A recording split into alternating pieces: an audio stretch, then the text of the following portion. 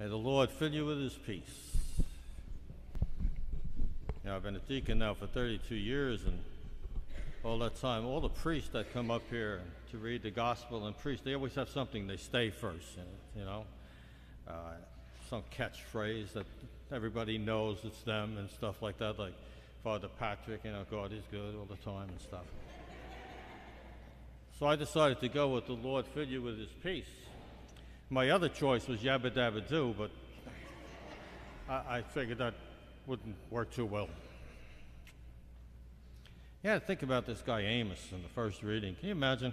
Amos is a shepherd, simple guy, doing his thing, take care of trees and stuff, not bothering anybody, I guess, making a living, doing what he does. And God comes along and says, I want you to be a prophet. Now, Amos, as we see later on, is telling, you know, I'm not a prophet, and he didn't go to prophet school or anything, he's just a regular guy. But yet God says, go be a prophet. Now, one of the reasons you have to understand that that might disturb him is the prophets have a problem, and it's a big problem.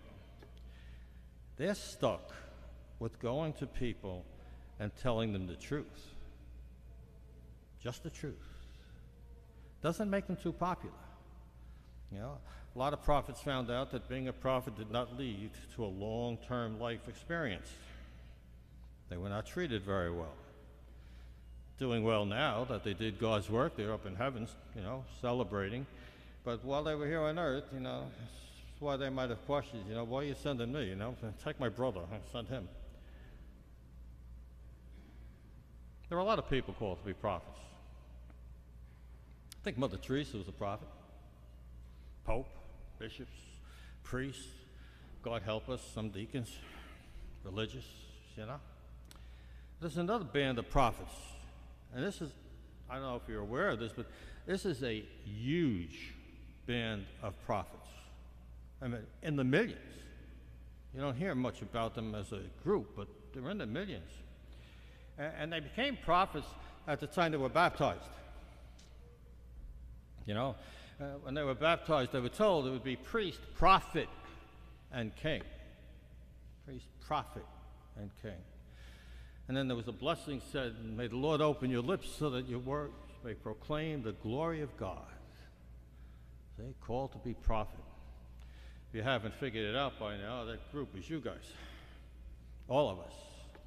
We're all called to be prophets. You know, we have this tendency in our life to go around saying, that's really a terrible thing. They should fix that, you know. Wonder what's going to go on over there. They should do something about that. And God's looking down and says, yo, folks, you're they.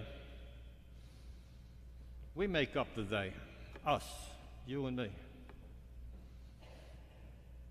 Think about it. Called to be a prophet. Go out and preach the truth by what you say and what you do, how you live, how you treat others. Prophets. Big job. May not make you popular. It's a good, if you don't like to go to cocktail parties, it'll keep you from being invited to those. You know? No, don't invite him or her. They're going to tell you the truth. We don't want to hear that nonsense. But that's your job. I didn't give it to you. Jesus did. So if you have any complaint about the working conditions or anything like that, you go to the boss and you tell him, because he's the one that called you in baptism. He's the one in baptism who said, hey, okay, now you're a prophet. He's the one who called you in baptism and say, okay, now use this to spread the word of God. Use your heart to spread the love of God. Use your life to spread the word of God. He's the one that called us to be prophet. With the they, that infamous they. You know. Now the prophets, they had the prophets, the apostles of today's gospel, they had an advantage. They knew Jesus. Now they'd been with him.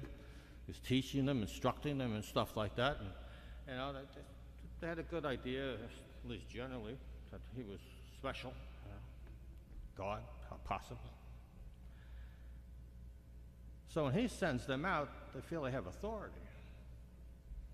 You know, I would bet that if Jesus came down here and sort of like, you know, walked down the aisle, this is where everybody gets nervous.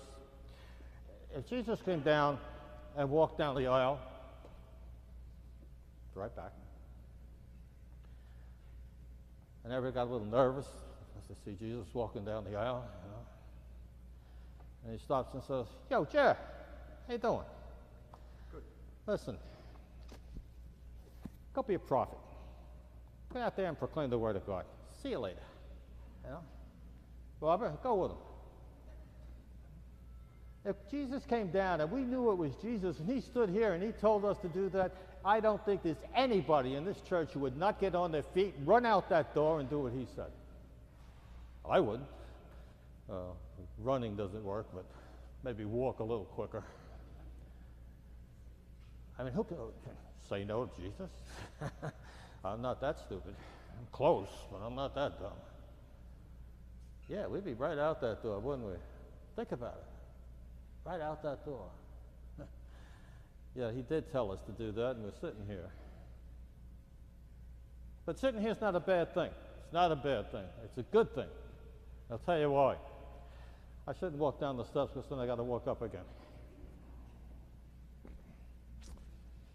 Going to have a quiz. Everybody gets nervous now. I picked up the sandwich bag. I say, "Oh God, he brought lunch. We're here forever."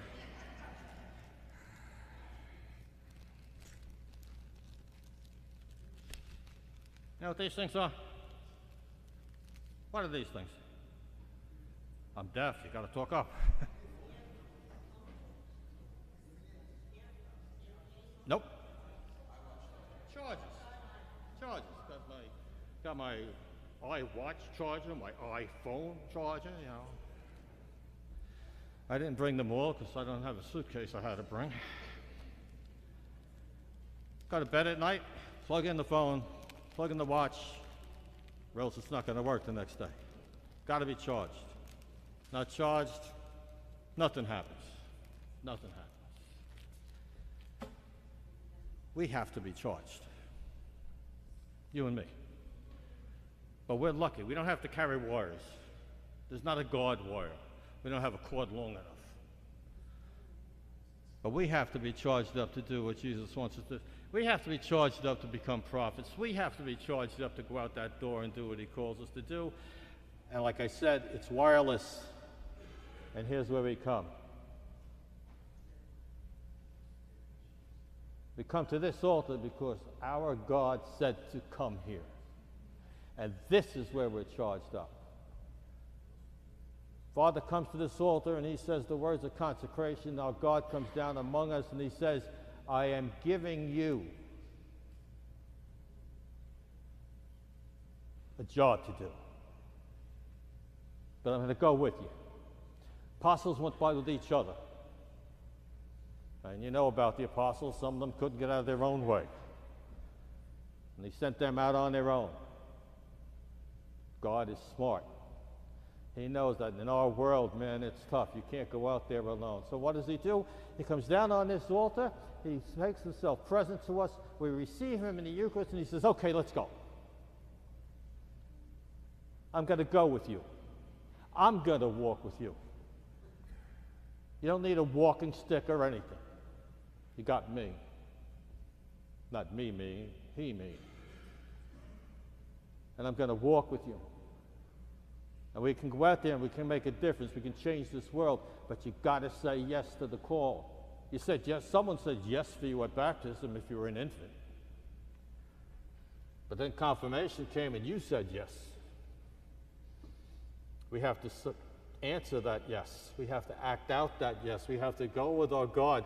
We have to go out those doors and we have to live a different way of life. I don't mean in secret. You know, back at the time of the apostles, it was the visibility